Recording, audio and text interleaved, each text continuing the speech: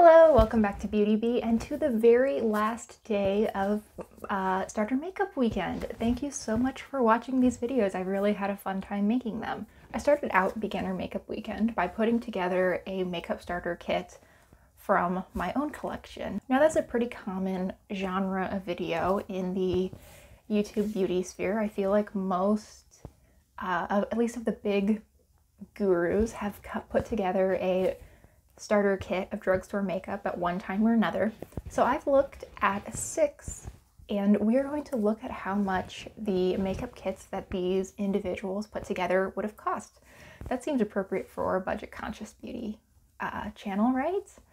Now, before we get into the numbers, I wanted to get into how I calculated the prices. Now, a lot of these YouTubers, I think almost all of them, offered, some different alternatives. They might have a matte foundation and a dewy foundation for people with different skin types. In those cases, I chose only the first one that they linked down in the description box, and I additionally took out any tools that they mentioned, so sponges and brushes. For an illustration of this, we can look at the drugstore makeup kit that I put together. Now, the original kit consisted of 9 items for a total of $57.27. However, under these rules, both brushes that I included in my list would not be counted towards my budget, and additionally, because I included 2 lipsticks, I would take the second off. In my case, I listed this Revlon lipstick second, so that is not included in my total, and I end up with the grand total of $42.12. Now, I also feel like it's worthwhile to start out with a disclaimer. This is not a no judgment zone, but it's a little bit judgment zone. I understand why these 6 women whose kits we're going to be talking about today have a larger and more expensive starter makeup kit than I came up with. I mean, these are women. I happened to pick all women. That wasn't a conscious choice. It just sort of occurred. Who have built their livelihoods around makeup. It's a really central focus in their life in a way that it isn't for me and probably most of us. They're also people who probably have quite a bit more disposable income than a lot of people, probably the majority of people, including me, have, and put it towards makeup first as a passion and now as a career. So I totally understand why their starter makeup kits would be significantly more expensive than mine. However, I do think it is worthwhile as more average consumers to think critically about just how much this lifestyle that is being put across as, somewhat minimal, beginner-friendly, easy to get into, and overall not too expensive, really would cost. All the disclaimers out of the way, I think we should work from least expensive to most expensive, and then we can do a little bit of overview at the end. So the least expensive routine that I came across was that of Allie Glines. Now, in her video, by the way, all of these videos will be linked down in the description box, so if you want to check them out, go for it. Her routine would have come to $90.61, and it consisted of 12 steps.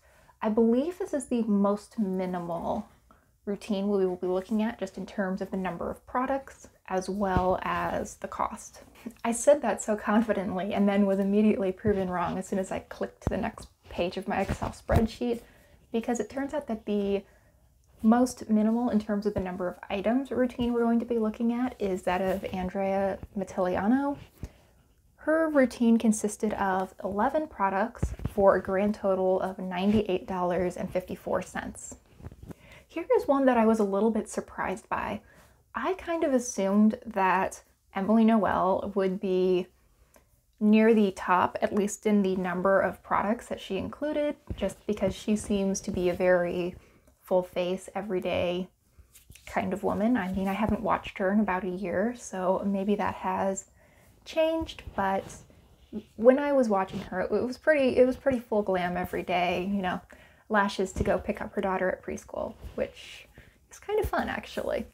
Anyway, her total came to $108.45, and she included 14 products in her routine. The two largest routines, both as far as cost and the number of products, land at the end. Next up, we have Sabrina.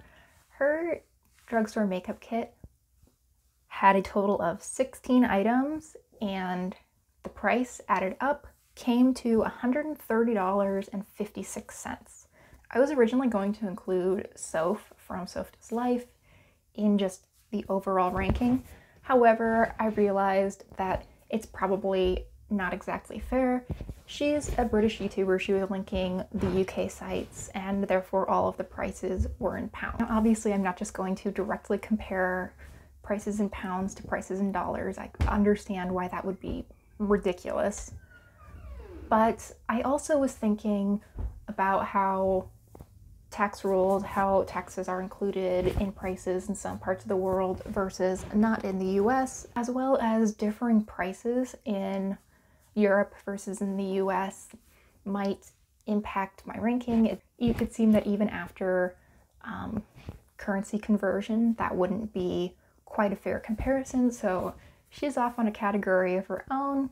Her makeup starter kit would have come to 16 items, which in pounds was $116.44, and converted to US dollars using the conversion rate as of last Saturday was $160.69. So overall, hers actually would have been the most expensive routine. However, as mentioned earlier, it didn't seem like a really fair comparison. So she's our honorable mention. And then last, but certainly not least, we have, drumroll please, Laura Lee. Laura Lee's drugstore makeup kit had 16 items in it, so the same size as Sabrina's and as Soph's, and the total came to $147.15. Now that is a huge difference. There's a $57 difference between Allie Glein's $90 routine and Laura Lee's $147 routine. It is sizable. That is 60% on top of Allie Glein's really not that cheap for most of us routine to get to Laura Lee's. I think through looking at these kits, we can start to see some ways that maybe we as consumers could save a little bit of money. Now first, there is the need to have one of everything. Like, I believe that Sabrina had both a liquid liner and a pencil liner.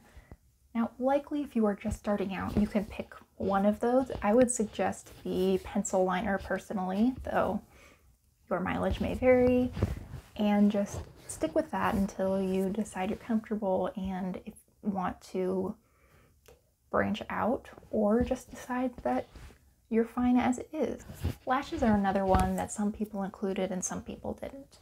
Now, I'm speaking from the perspective of someone who never wears lashes, but I think those are probably skippable for most beginners as well. We've all seen the wonkily applied eyelashes, and they are maybe not quite as beginner friendly as we would like to think. Let's be nice and put it that way. I think we can also take from this that if you are willing to use fewer products, that you can actually spend a little bit more per product while still saving a little bit of money. And we're going to use Allie Glein's video again. Now, as far as average price per item, hers came out to $8.23, which was pretty much in the middle of the pack for cost per unit. The one that I would like to compare her to is Emily Noel. Emily Noel's average price per item was $7.75. Now that's not a huge difference, that's 48 cents. However, when you look at the fact that Emily Noel was choosing, in general, a little bit cheaper product. I mean, she included some e.l.f. products that were $2 each. She had a $2.99 Wet n Wild quad. So It would seem that those were really budget-friendly choices. However, because she ended up accumulating 14 products instead of 11, she ended up spending about $20 more than Allie would have. And apply that to our own lives and our own budgets by considering how we can pare down our routines to fewer products, potentially even slightly more expensive products, rather than keeping a rather large routine, a varied routine, and needing a lot of items, even if they are quite inexpensive items, to do that. Now, the final point I would like to make is that you don't necessarily need a full face of makeup. Even if you want to start wearing makeup, even if you want to get into makeup, you don't necessarily need every step. It is one thing to note that all of these influencers, and I'm, again, not judging for this, I understand that this is how they make their living, and, you know, if I could make decent money for magic links, I totally would. These were all affiliate links, and it's worth it to note that they have a vested interest in getting you to purchase more makeup. I mean, they're making probably between 5 and 10% commission on every item you purchase by clicking through one of their links. Okay, thank you so much for watching. I hope this video was helpful and or interesting. Please consider liking and subscribing if it was. And just on another note, thank you so much for watching this beginner makeup weekend. I really thought it would be fun to try to do some more themed videos all in one, and I think I will do more of these themed weekends in the future, probably not for a little while. I'm thinking maybe 1, possibly 2 a month. Anything more than that might be a little bit overkill. And also, just in general, thank you for putting up with me as I experiment, try out new things. I have really been enjoying being able to do that, and I appreciate it very much. Thanks again for watching, and I hope I'll see you next time. Bye!